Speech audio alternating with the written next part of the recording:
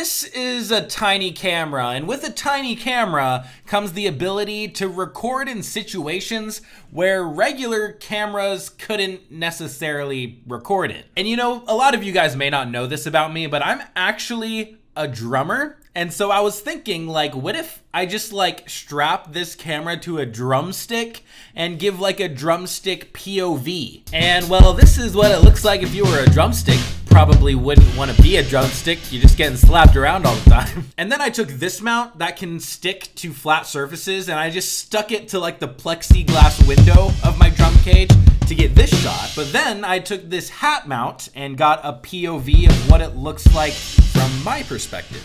And then Insta360 even has this like magnetic pendant, so you can wear this like under your shirt and then get like a lower POV shot from yourself. But I'll put a link to the Insta360 Go 3 down below so you can try it yourself.